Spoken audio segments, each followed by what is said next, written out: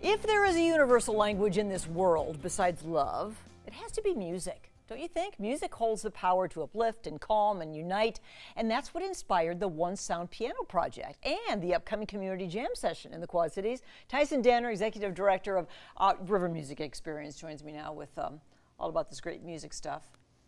You guys have a lot going on right now. We do. Summertime is a busy season for us. The Piano Project. I think this is, have you seen the pianos out and about? How many are there? There are 10, all throughout the Quad Cities. Mm-hmm. What's the most popular location?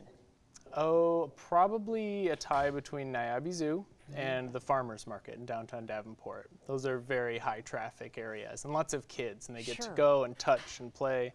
You know, kids are usually told, don't touch the piano, don't make noise, and they get to walk up and play. So that's the point of this, to make music wherever the pianos happen to be.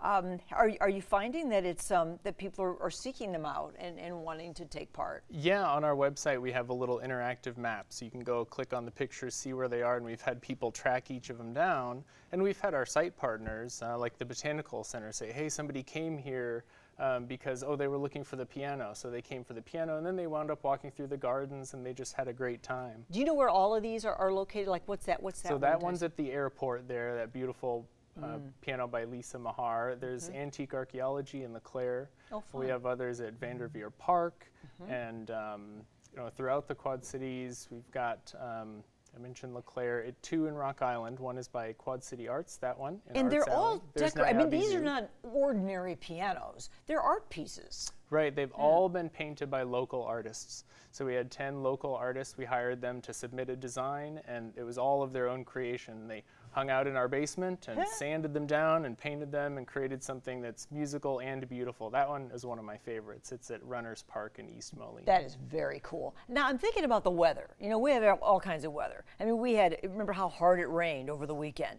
I mean, what happens during those times? Most of them are under some kind of cover.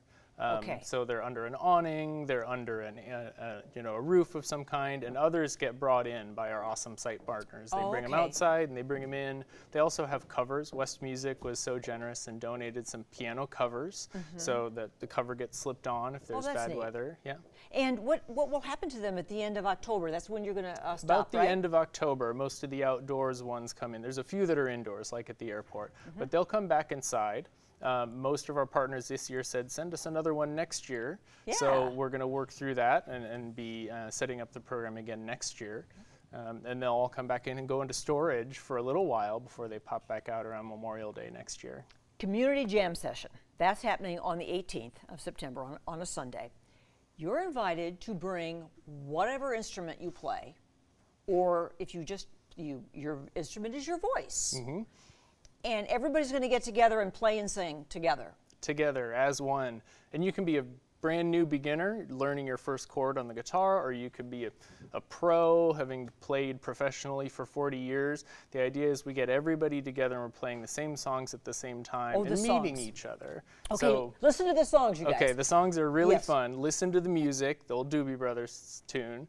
Martha and the Vandellas, Dancing in the Streets. Some people might know other versions of that. We're going back to the original Martha and the Vandellas version. So that'll be a lot of fun. Hey Ya by Outkast. That was big for my generation. Sure, Shake It Like a Polaroid Picture. I think you're hitting all the generations pretty well. Well, we really carefully selected a lot of different time periods and genres, but the big finale is Jukebox Hero, so that's the one where all the guitar players just get to wail away. And how long will it last, Tyson, on that day, on that Sunday? The jam session is... The playing of the 4 songs will probably take about 30-40 minutes, but we're inviting people to start arriving around 1 o'clock and have plenty of time to set up. We'll have electricity if you have an amp, but everybody has to bring their amp, bring their music stand, bring whatever you need. We'll see if we can get a few hundred musicians all joining together and playing. That is very creative, and it could be a mess, but a fun mess. That's the goal. Right? Our hope is that it's so big that it's hard to handle, because that means more musicians are coming out and connecting with each other. You better be out there to shepherd and guide that, because that could be something else.